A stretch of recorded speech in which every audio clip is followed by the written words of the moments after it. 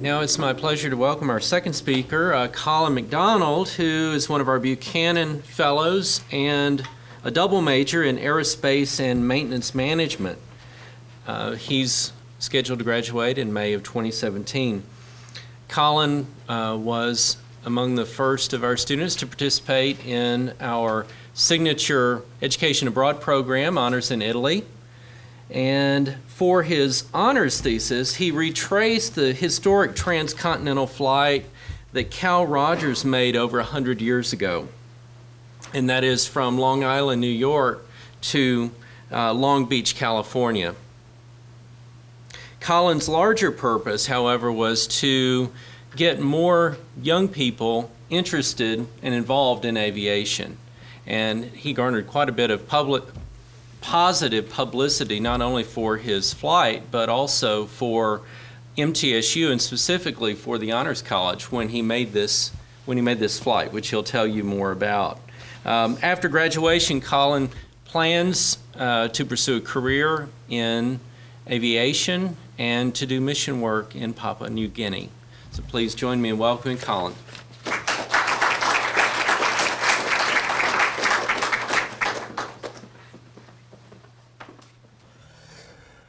Hello, and it's good to be here today. It's a privilege to get to stand before you and speak on my trip. I actually sat where you guys did, I guess last semester, and listened to these same lectures. So before we even get started, just kind of a few tips. Start early and get it done quick. There's a lot of excitement and kind of worries that can come in when you're working on your thesis, and trust me, if something can go wrong, it will. So if you start early, then you'll be fine. And those of you that are working on it right now, like my brother who just finished up, good job, buddy. So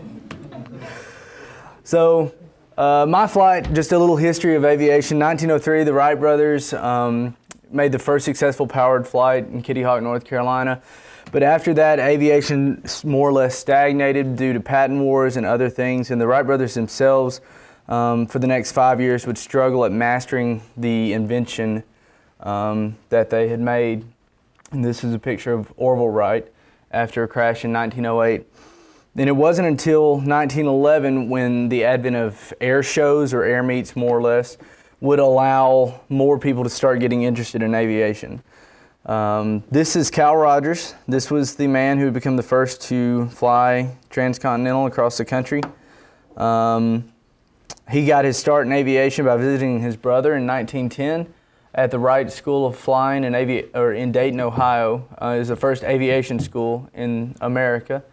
I actually got to visit the Prairie, where in the upper right corner that little building sits, and there's a replica to this day there. And in August of the same year, he became the 49th certificated pilot in the United States. The Vin Fiz flight was so called because J. Ogden Armour of the Armour Meatpacking Company in Chicago sponsored Rogers to attempt to cross the country in 30 days or less for a cash prize of $50,000 that was offered by William Randolph Hearst, who was a newspaper baron at the time. The only stipulation was the flight had to pass through Chicago. Other than that, the routing was all up to the aviator, and he could pick his own route. As you can see, he started off in New York there, Long Island, and then worked his way over to Chicago, dropping down all the way to San Antonio. So that way he was on the lower side of the mountains as he crossed the Rockies, and then followed the border all the way to Pasadena and then Long Beach, California. He not only would have the aircraft, but a train to follow him along his way with a special car there, and all of it was advertisement by Armour trying to promote this grape drink that they were selling, the Vin Fiz. And on top of all that, the bottom of his plane got painted the Vin Fiz, which is where the name came from. And this is just a photo of him taking off out of one of the cities. That first flight took 49 days. There were 14 major crashes. By the end of the trip, the only two things that would have made the entire trip and not have been replaced along the way was the drip pan for the oil and one of the vertical stabilizers of the rudder. Every other part on the aircraft had been replaced at some point or another, and sometimes multiple times. It was about 1,200 gallons in fuel, 4,200 miles, $18,000 in parts in 1911. And it took 82 hours to cross the country. His average speed was 52 miles an hour, and he was the first to ever cross the world, or cross the United States, so a new world record.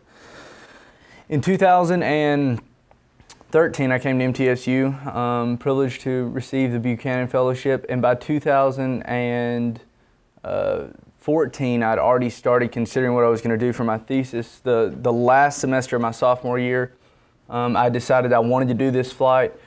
And you might think, well, that's really early. I could not have completed this flight had I not started that early because it was such a large project. And if I could go back and do it again, there's so many things I would do different in the way of finding more and more things pertinent to the original flight. But it was a privilege to get to do what I was able to do. So May 19th, just I guess about 7 months ago, I left out of Murfreesboro, which is the blue dot, headed north to Long Island, and it's got JFK marked. I didn't actually land at that airport. There was another one, but I worked my way following his route, cut back across to Los Angeles and then back to Murfreesboro. This is the initial request for the thesis, and I had to contact the Smithsonian about the specs for the flight, and there's a letter that they sent me on it, and they were very helpful. Don't be afraid to reach outside of the scope of your influence. I found that all sorts of individuals were willing to help financially and with information along the flight. After I got a list of the airports, I found the modern day locations, and then I went through and listed. On the left, you have all of the identifiers for your airports, like MDW, I think it's Midway, Chicago. And there's also the distance between the previous airport and that one, the estimated fuel and time in a zero wind condition, which is how pilots have to plan it. And then there's some notes along the side and kind of what I thought the schedule would be. I originally thought it would take me 18 days to go from here to Los Angeles and then a couple more to get back.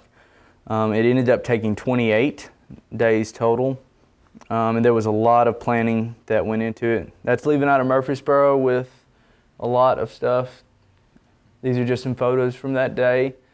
But like I said, May 19th, I got ready to leave. And this brings up a good point that Dr. Phillips had mentioned as well. The whole purpose of this project was to increase increase the public's awareness of aviation, try to get more young people interested and involved in aviation.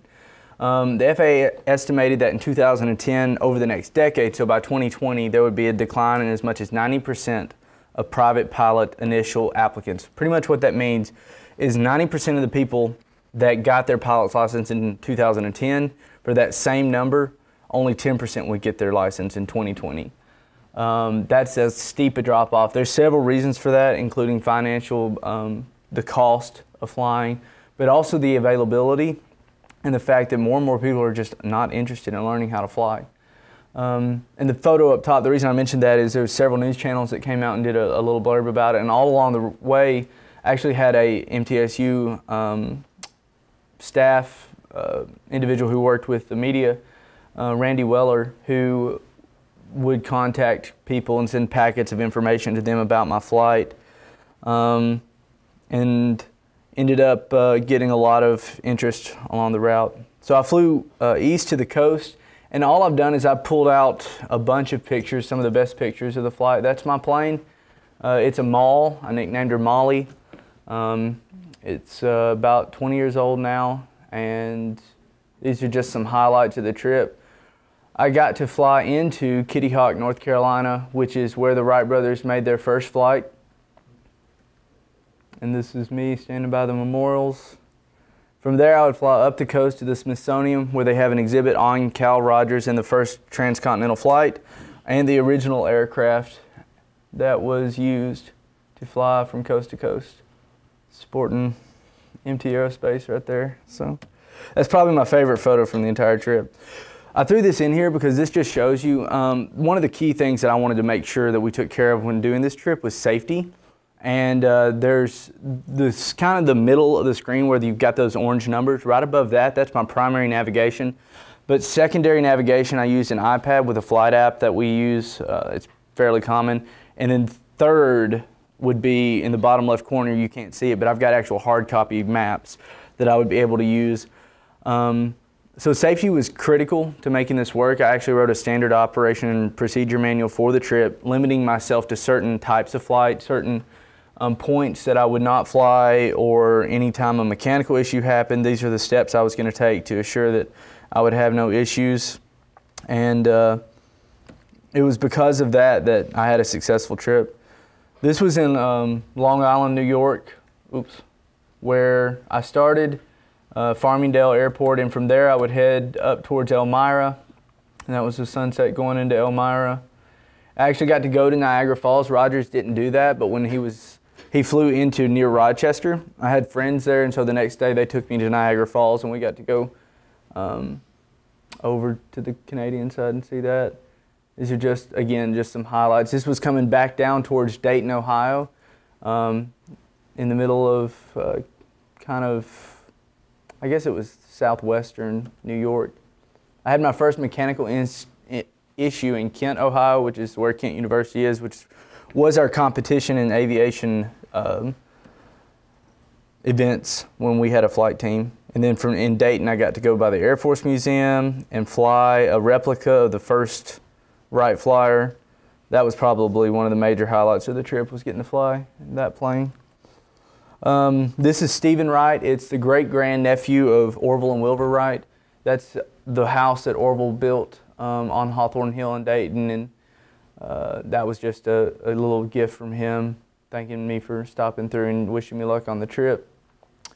I did have to deal with some weather. There was 2 or 3 times when I would have to wait a full day and let the weather pass before heading on. This is Kansas City. And I'm having to kind of skim through this for time's sake, but it was a fun trip, and not only did I get to log a lot of time, but I was able to gain a lot of experience. Like in this situation, I had a mechanical failure that I had to troubleshoot in Austin, and thankfully the people there were able to help me out, and I was back in the air the next day. From there, I would fly along San Antonio, that is. I would fly along the coast out towards Los Angeles, and this is just some of the rugged scenery of the Southwest. It took about 80 hours total from Murfreesboro all the way back through to Murfreesboro, over 28 days, and it cost about $2,500 in fuel, and ended up having some more cost incurred other than that, but that was the major part of the trip, was the fuel itself. I was able to sell t-shirts and get Eureka funding, as well as some private scholarships and whatnot to pay for it, and there was a lot of donors on a GoFundMe that I used. So think outside of the box, especially if you're looking at doing a big project. It can be done, and you can make what you thought was an impossibility come true when it comes to your thesis. Don't just settle for something that you know, is going to be easy. I could have done a lot easier projects than this. This was the actual beach in Los Angeles that Cal Rogers landed on 100 some odd years ago, and there's the same beach right there. Heading home, I got to cut up through and go to the Grand Canyon. I'd never been before, and I didn't ever think I would actually fly myself to it, but had a fun time doing that. But like I was saying, stretch yourself a little bit when it comes to your thesis, and there's been so many things. I've had job offers come out of the fact that I did this trip. The young lady who I'm currently dating, I met her in Indianapolis while on this trip. We knew her a couple years before that, but we got to talking then, and like literally this trip's changing my life. And just some of the stats from it: it took 6,400 miles to cover it. I covered half the states, 87 hours of flight time, thankfully no accidents. 2 transcontinental crossings because I did it both ways, going up to New York and then coming back from Los Angeles. I only burned 615 gallons of fuel, which is exactly half of how much Cal Rogers burned over the 2 crossings. So engines have gotten a lot more efficient, and it took 28 days to cover compared to his 49 days. And this was the photo at Los Angeles when I finally landed there. So that's kind of my thesis, and I think we have time for a few questions, so if anybody's got any questions. Yes? Were you scared? Not really. We did enough preparation and planning beforehand that honestly, I was ready for every circumstance possible, even to the point of engine failures. And I'd had 500 something hours flying in that plane, so I was pretty confident that we were going to have a good time. So, yes. Yes, sir. Two things, which I saw you were on a grass strip. Where was the grass strip and how was the landing there compared to some of the others? I love landing on grass. That plane is built for that. It's actually a lot easier to land on grass than anything else. Unfortunately, that was the only grass strip along the entire route, but it was Great Valley in Southwest New York was the name of the airport. The second thing, you've mentioned this has been huge for PR at the university. My dad actually works in aviation back home, and I was wondering if you had this documented anywhere where I could share it with them, or news stories that covered a lot of it. I don't know if do you have Facebook? Because the MTSU shared it several times along the trip. So if you feel like going back that far and looking at May and June, that's when it was shared by the university. They shared it several times. Also, if you look up vinfizflight.wordpress.com, that's a blog spot that I kept up with it the entire time. And there's a lot of links to other different news sources from there. Vinfizflight.wordpress.com. Yes. Yes. Is there a simple way of describing some of the technical difficulties you had over there? Because I know you had some. I had a starter hang up on me, which pretty much means in the start sequence, the starter would not retract. And so the gears were grinding against each other. I had to shut the engine down, pretty much take the starter apart, rebuild it, and put it back together before it would work.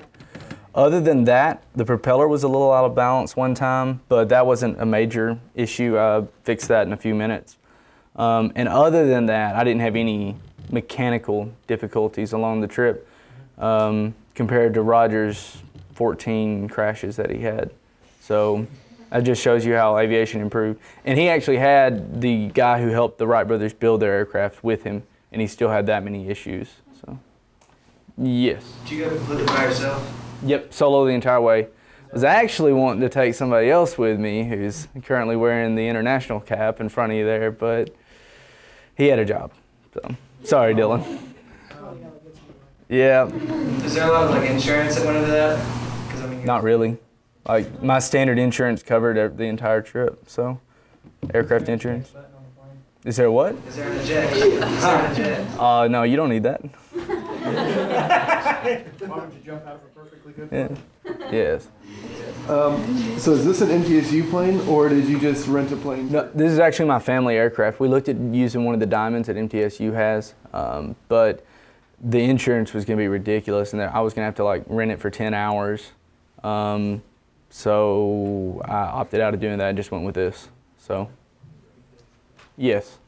So for my thesis, I also did GoFundMe and got Eureka funding and did all that kind of stuff, and then had a blog as well. So what was something that you found that really helped to get people involved to be able to donate or get involved with what you were doing and that sort of thing? Just be very active with it. For me, that was the key thing.